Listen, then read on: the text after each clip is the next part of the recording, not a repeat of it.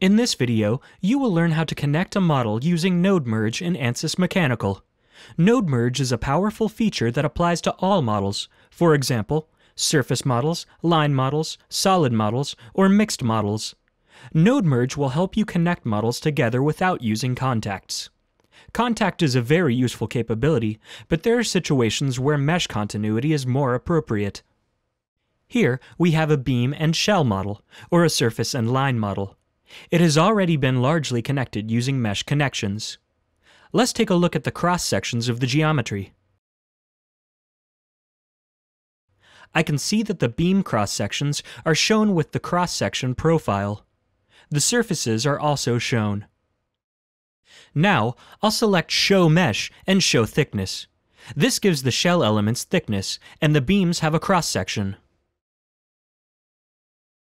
Next, I'll disable the cross-sections and thickness so that we can take a look at the raw model. We can see that only a portion of the model is connected currently, the portion made up of surface bodies. If I turn on edge connectivity, I can see the purple edges and black seams where parts are connected. The rest of the model, where the beams connect to the shells, is not connected. I could confirm that the model is not connected by performing a modal solution, but there's a better way to do this. First, I'm going to turn on node numbering. Anywhere I see node numbers overlapping, it means that there are two unconnected nodes, and the geometry is not conformal.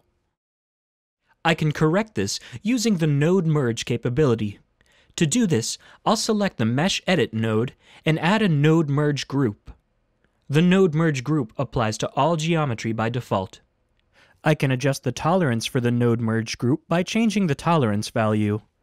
I'll specify a size of 2 mm to merge nodes within this range.